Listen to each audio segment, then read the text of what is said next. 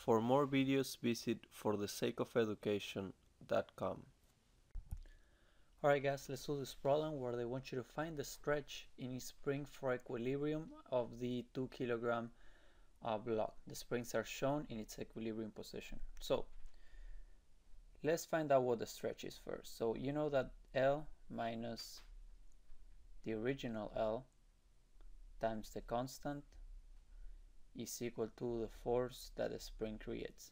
This is what is called the stretch, how much the spring is stretching. So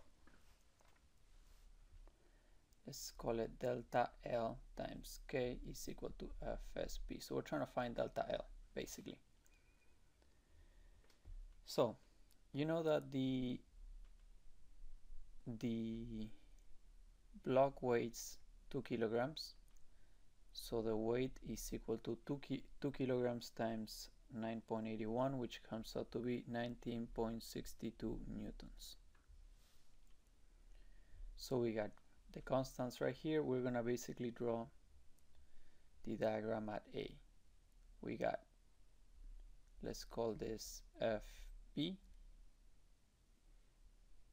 Let's call this FC. And let's call this FD. FD, we already found it, is 19.62 newtons. So you know that the sum of the forces in the y is equal to 0. So FD minus W is equal to 0. That's how we know that W is equal to FD. That's how we know that FD is equal to that. Now FD is equal to K times delta L, which is a stretch. Since K is 40 and D is 19.62, 19.62 is equal to 40 times delta L. So delta L, which is a stretch, is equal to 0.4905 meters. That's a stretch of AD spring. Now, you know that this is equal to 3 and this is equal to 4. So let's call this angle theta. You know that theta is equal to the tangent inverse of the opposite over the adjacent, which is 3 over 4, because you know that from here to here is 3, it's given right here. So theta is 36.9 degrees.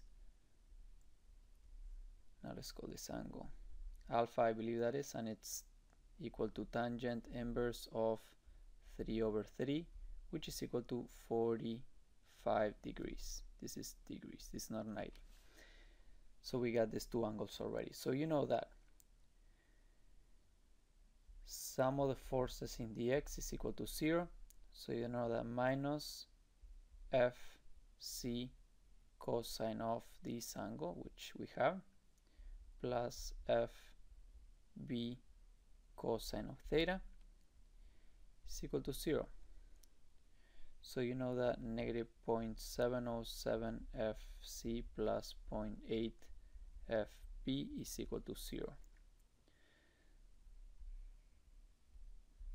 Then we know that, let me go over here, sum of the forces in the y, right here in the A, is equal to 0.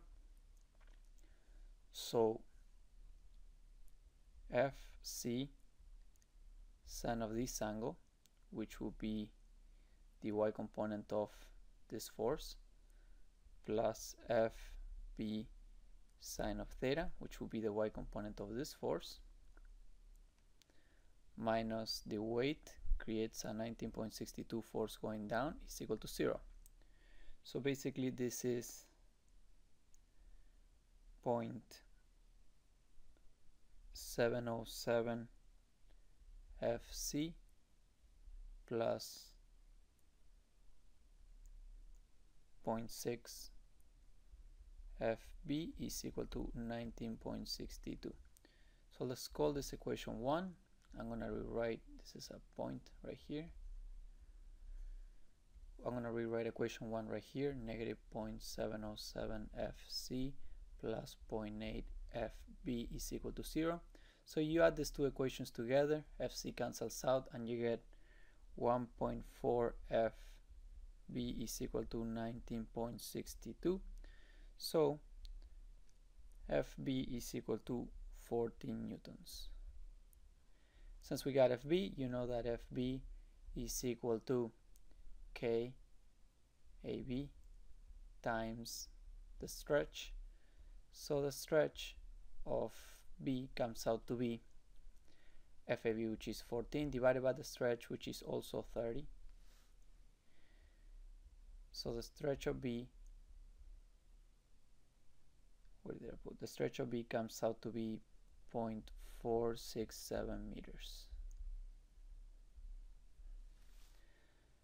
And now that we have FV, we can plug it into, let's say here, Formula 1.